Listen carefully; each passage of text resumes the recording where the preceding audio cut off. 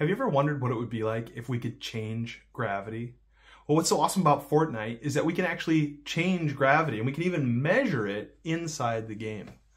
Right now, gravity influences like everything about how things move, right? It influences how fast things can fall, how far things can fly through the air, how high things can jump. Gravity, that one value, we call it the acceleration due to gravity, or G, it influences all of those things. So it's a really big decision for a game designer when they have to choose a single value of G. Now, on the Earth, G is 9.8 meters per second squared. And you can actually calculate that just from the radius of the Earth and the mass of the Earth, because that value of G is how much gravity we feel right here on the surface of the Earth. But any planet or moon can have a different value of G. But in a virtual world, we can choose basically any value for G that we want.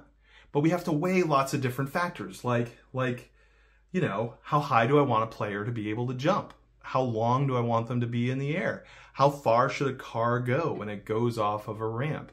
That one value of G influences all of those things. So what we're going to do is we're going to measure G inside Fortnite, and we are going to try to understand why the designers of Fortnite chose that value of G. Now, in a traditional lab, the way we would measure G is basically just by dropping a ball. All right, you take a ball, you'd put it up here, and you'd use kind of like a photo gate, right? That ball would, usually it's tied to like a magnet, and you push a button, and then the ball falls, okay? And that, as that moment, right when it falls, it starts a timer. And when the ball hits a platform below, it stops the timer. And if you know the distance that the ball fell, and you know the time, you can actually calculate the acceleration due to gravity. Now, here's just a little math, but you can actually see how you would do this calculation, okay?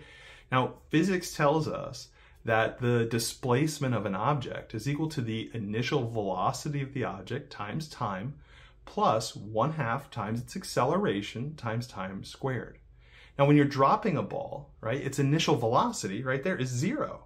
So we get to cross off a whole term of that equation. We're left with just that the distance it falls is equal to 1/2 times its acceleration times time squared. Now we're trying to solve for that acceleration due to gravity. So we can just rearrange this equation and solve for G. G is going to equal 2 times the distance it falls divided by time squared. So all we have to do is measure a distance and a time, and we can calculate G. So in Fortnite, I've created this drop tower. It's exactly 30.72 meters tall. All right, when you go upstairs and you push the drop button, a trap door opens and a timer starts. And the timer stops right when you hit the ground.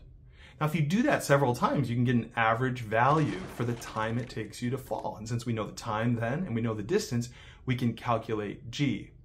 Now, in a traditional lab, in a classroom, that would be the end of it. You know, you measure G and the experiment's over, right? Because it's the same basically everywhere on the surface of the Earth.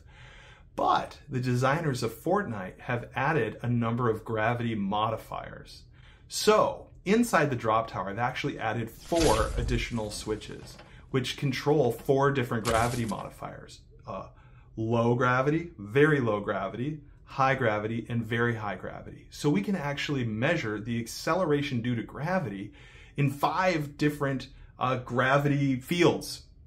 And what we're going to do is we're going to compare that to the acceleration due to gravity here on Earth. In the process, we're going to, I hope, understand why the game designers chose the specific value that they did, because there's really good reasons why they chose the value that they did. All right. Everything you need to complete the lab is linked here in the video description, right? You got a link to the instruction sheet. That includes a data collection sheet, like a spreadsheet where you can organize your data and it performs the calculations. If you have access to Fortnite, then I give you the island code so you can go into the drop tower and collect this data yourself. But if you don't have access to Fortnite, that's okay, because I've also given you a data collection video. That's where I've gone through this whole experiment and recorded a screencast. So you can use that video to collect the data and complete the lab. All right, if you have any questions, feel free to ask them in the comments. I really look forward to seeing what you discover. And remember, virtual worlds make awesome laboratories.